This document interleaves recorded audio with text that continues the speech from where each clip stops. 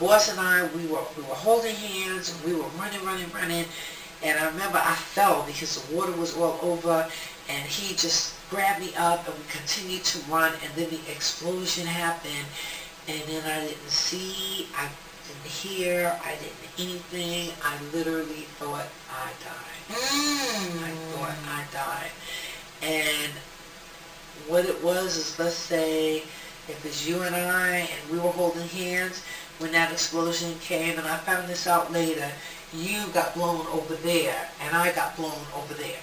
Okay? So you got close to the door, and I don't even know how close to the door we were, because we just started running, because that thing was coming. Everybody just started screaming and running. It was like, you know, I mean, so the everything. force from the other building. Yes, all of that stuff, and it was like everything, you know, the chairs, everything was all in this thing, and it was like, you know, we turned around like that, and we were just like, oh my God, and everybody was crying and screaming and running, and then boom, nothing.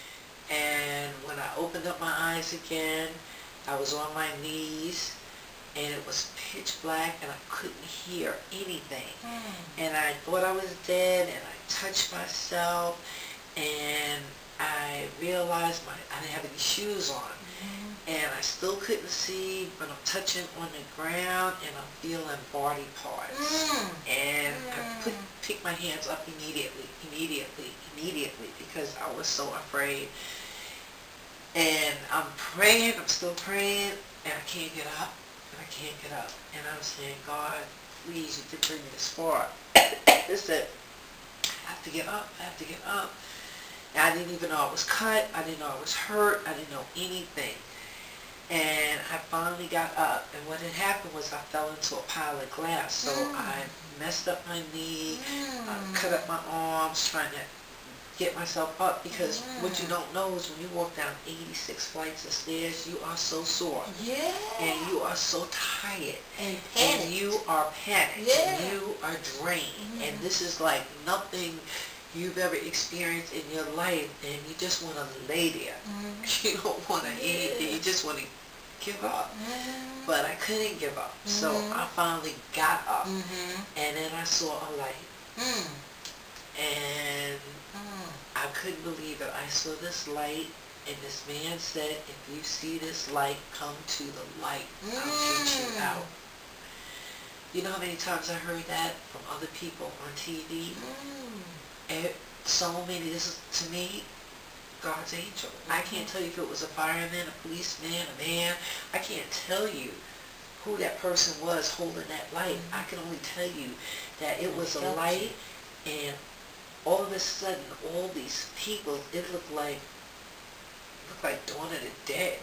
Everybody was all covered in white, and everybody was moving real slow, and they got up, and everybody was coming, and we were all walking in the same direction. And this woman, she saw me, and she grabbed my hand, and she took her towel, and she wiped my face, and then she saw I didn't have any shoes on, and she said, oh no, we gotta slow down, because you don't have any shoes on. I was like, no. Let's run. Let's get out this building. I want to get out this building. And I got out the building. And when I got out the building, the terror continued. What do you mean by that? Well, when I got out the building, I was walking, and I guess the ambulance people saw the blood on my clothes. So I really did not know I was hurt. And they were waving me to come and get in this ambulance. And I looked at them, and I looked up, and I don't know if you know anything about the World Trade Center, but the way it is, it has the plaza, and then it's the street. So the ambulance was lodged under the plaza. Oh no. Okay? And when I turned around and I looked up, I saw all this fire coming out of the building from up where I was.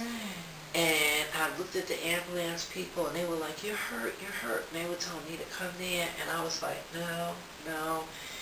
And I just kept walking, no shoes on, no anything. I was definitely completely in a daze. I didn't know anything. I didn't know anything. I didn't even know what happened. I didn't know the other building had gone down. I learned all of this later. And I kept walking, and a news reporter stopped me and put a mic in my face and was asking me all these questions. And that's how my family and friends found out I was alive, because they saw that on television. Because they were all trying to call you, but they were trying to call me. I didn't have my phone with me. There was no reception anyway. I was trying to walk home, because the last time I was going to walk across the bridge, I got the last bus home. So I was going the same direction I went the last time. And this guy saw me, and I kept going to ambulance. I did finally feel a hurt. Finally, I felt this thing. And I kept going to these different ambulances and asking them for a Band-Aid. And they didn't even have a Band-Aid. People were so hurt, missing arms, they were heads. I mean, the stuff I saw, I get there, and then I said, never mind. And I just kept walking, and I kept walking. And this guy saw me, and he said, oh, sister, you are hurt. He said, I'm going to get somebody. I said, no, just get a Band-Aid for me. If you can get a Band-Aid, I'll be so happy. And he went, and next one I know, he had the ambulance driver like this, brought him to me. I was just like, I wish I could thank him today. I hope one day he sees this and knows it was me that he helped, so I can say thank you almost 10 years later. Okay? Because I helped you, better help her. And I lifted up my skirt, and I showed the ambulance driver. He was like, no. He said, you got to go to the hospital. This is much more serious. And that's kind of when I looked, and I seen all this stuff hanging out my knee. And that kind of like panicked me, you know. But it panicked me that I thought, if I get in the ambulance, after passing all these ambulances and seeing people with hands missing, arms missing, things missing, you know, feeling the floor and all of this, I'm like, if I go to the hospital with just this little knee thing, they're just going to ignore me. You know, I didn't think I was scared that I wasn't going to get treated, you know. Yeah, like so, triage people. Exactly. So the ambulance driver took me to his ambulance, and he put me inside, and sure enough, there's more people in there, and they were 20 times worse off than I am. And I'm just sitting there shaking and crying, you know. Now, where's your boss? Did you? I never saw him. Okay. I mean, he lived, but I never saw him. Okay. I didn't really see him until 6 or 7 months later, but I didn't know that he lived, because when I did finally get home, my boyfriend at the time said my boss had called me. Okay. And but I never saw him. I was just left alone. I was just like walking the streets, and it was just. And what's your boss's last name? Flory Danish. Flory Danish. Okay. And I was walking the streets, and the streets were like you see, and like on here, you know, and all of that, you know. The streets were all covered with everything, and it was just dust and a mass of everything. And I get in the ambulance, and other people, and all of a sudden I hear this like thunder, this loudness. It was people running and screaming and hollering. And I'm trying to get out the ambulance now, because I'm like, oh no, I don't want to be trapped in this box. You know, it felt like a little box, and I'm like, I don't want to be trapped in this box. And I tried to get out, and the ambulance driver locked the ambulance, and he said, oh my God, it's coming down. But I didn't know what he was talking about. He jumped in the ambulance, and he just started driving. And all I remember is hearing him talk to, I guess, the base or whatever, and they said all the hospitals were full, and we wound up going to some hospital that was far. No, we were still in New York. We wound up going to the hospital by the UN. Oh. And that's far up. That's in the 40s, all right? And World Trade Center is lower than that. Okay, so we went a distance. And the people, I remember, they were sitting on the curb, the doctors and the nurses were just sitting on the curb because they had no patients. They had nobody. And then when we got out, we all had to take a shower. They had a shower, so you didn't have that stuff, you know, bacteria, you know, anything.